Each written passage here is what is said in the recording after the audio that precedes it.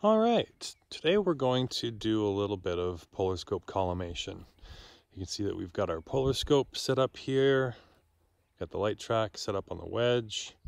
Here I've got a Manfrotto video tripod, which is really stable and convenient.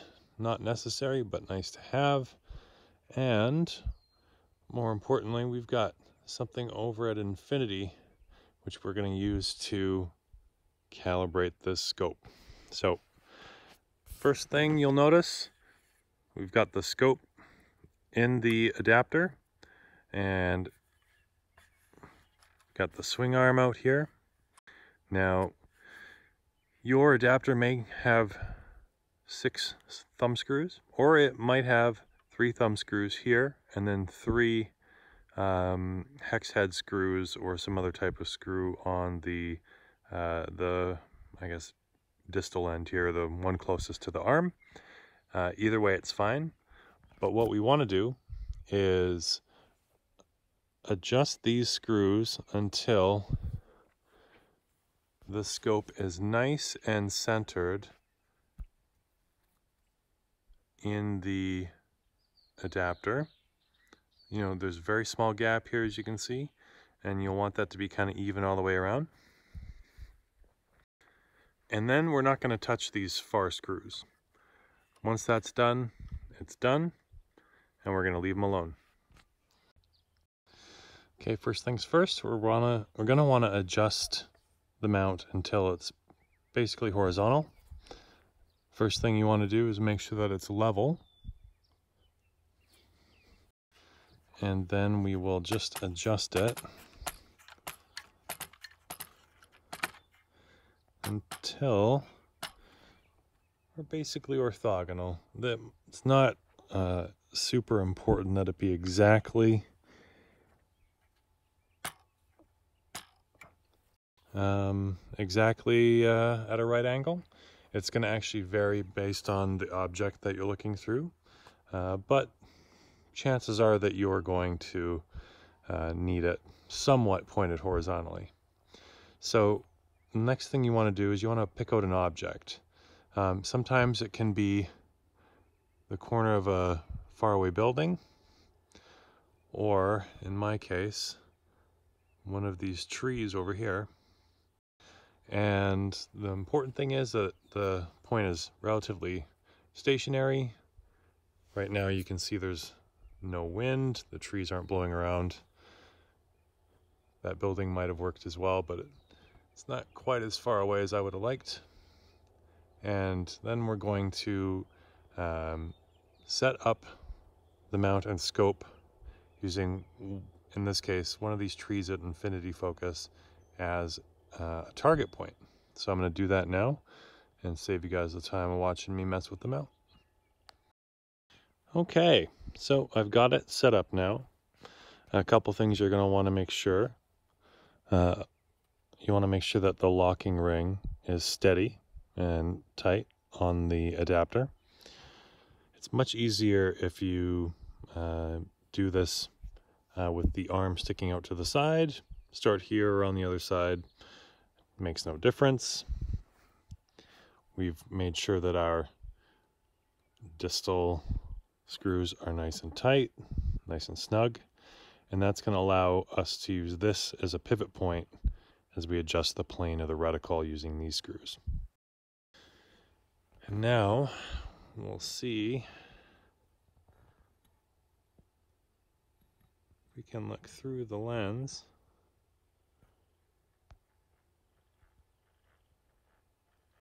And as you can see, the crosshairs are right over that tree in the dip there.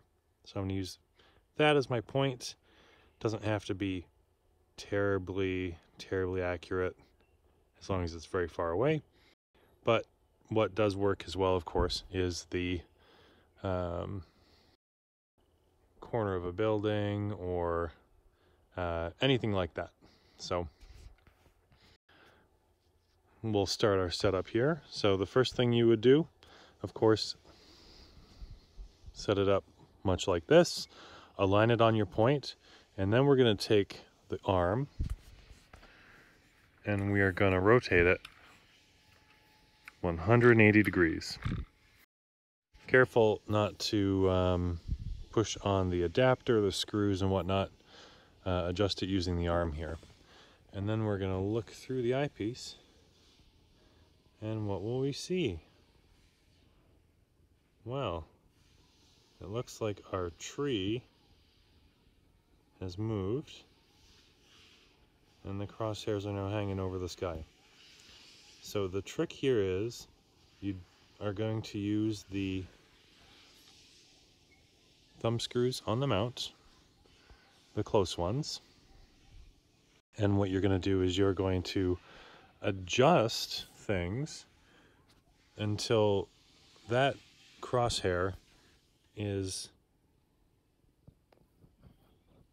halfway between the place it started, in my case the top of that tree, and where it is now, the middle of nowhere.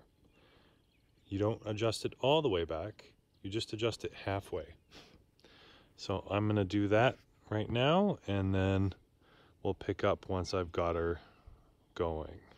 Okay, so I've adjusted it, and as we can see, those crosshairs are now closer to our collimation point, the top of that tree, but not all the way there, just about halfway. And the next thing we're going to do, oh, that's bad. You know when you can see the mosquitoes, that they're big. The next thing we're going to do is we're going to realign that crosshair onto the top of that tree, way over here, not using the thumb screws. We're going to go the other half of the way using the controls on the wedge. And then we're going to flip the arm back over this way again. So again, I'll cut and do that, and then we will go from there. All right, so we now have it readjusted loosely back to the top of that tree. And again, we're going to move this over here 180 degrees.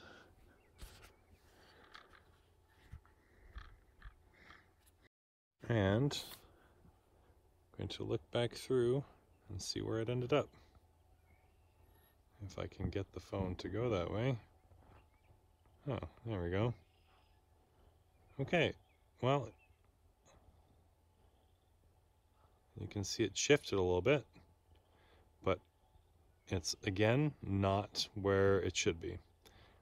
So we're going to do exactly the same thing that we just did. We're going to use the thumb screws to adjust it halfway between where it's ended up and where we want it to be on top of that tree.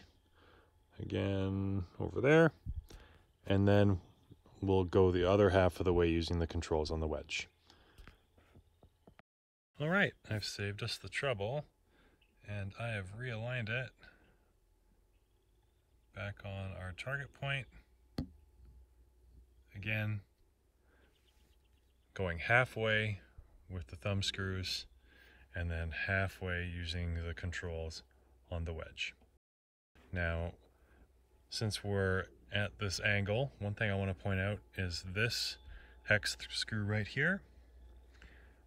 This hex screw actually controls the tension in that axis. And so what you can do, if without any load on it, you find these to be quite stiff, which I am at the moment, you can actually loosen this hex screw. It'll loosen some of the tension, and it will make it much easier to adjust. Just make sure that you tighten it back up before you put any heavy loads on it, because that might cause the mount to slide forward into this position. But that can be used basically to get it in the sweet spot that you want it. So, as you might have expected by now, we swing the arm and one-handed we swing the arm back, and then we can see after swinging the arm, oh, we're quite a bit closer. We only have to adjust it a little bit now. So we'll wash, rinse, repeat. and adjust those thumb screws halfway, adjust the mount the rest of the way, and we'll see if we can get her collimated. So we've got everything adjusted once more, and we're going to swing this arm, and we'll take a peek.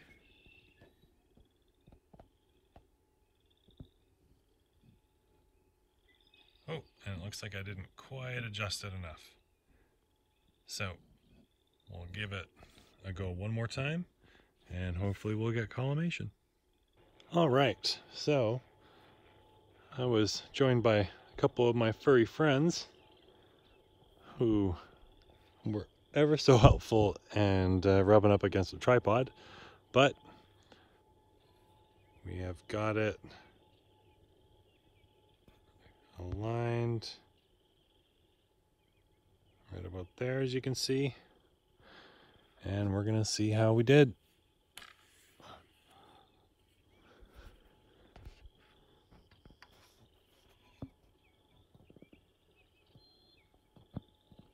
And boom,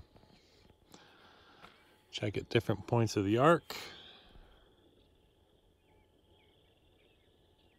As we can see, those crosshairs are pretty much staying right over that tree, or that alignment point. So that, folks, is a successful collimation. You want to make sure that when you've done that, you have your thumb screws nice and snug. We wouldn't want to be adjusting it now. You'd want to be looking through the eyepiece and make sure that they stay, or that the crosshairs stay in the same spot after you're done snugging these up. But we have successfully collimated our Polar Scope. And the sky is looking kind of okay. We got some haze, got some clouds, so we'll see what tonight brings. But at least we know that our scope is good to go. Now, it's worth noting, you don't really want to be touching these now. However, you can loosen the locking ring and remove the scope. Just make sure you hold it by the midsection here. And then store it carefully before putting it back. You might require a little minor adjustment to your collimation. You know, if you remove it and reapply it and whatnot, the screws can get bumped and what have you. But once you've got it mostly pretty good like this, you can even do it on Polaris, just to get a little minor adjustment. So that's how it works. That's how she goes. And thanks for watching what is, I believe, the first amateur video, as we take you through the usage of the LighTrack II.